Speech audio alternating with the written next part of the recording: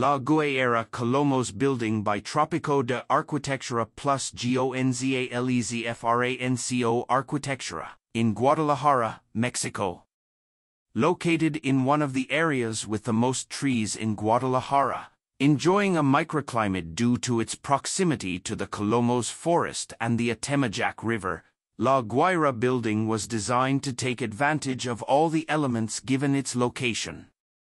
The central design concept was based on its adaptation to the immediate context through a suitable scale, seeking integration of open spaces that live in synergy with the exterior through large balconies and terraces.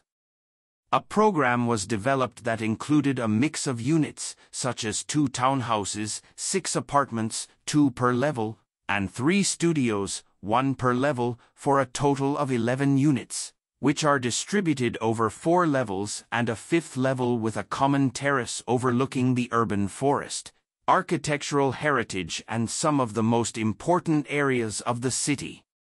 The materiality of the building seeks a monotonous tone based on the color of jal, limestone/sandstone, the predominant soil in our region, giving an integral tone to the building composed of concrete structural elements on the exterior, combined with the warmth of marble, stone cobblestones, and oak wood on the interior. One of the guiding elements of the building that gives character to the main entrance is a wall of rectangular lattices that breaks the rhythm of the facade and creates a focal point with an intervention by the artist Francisco Ugarte that breaks the monochrome and fosters a dialogue between local art and architecture.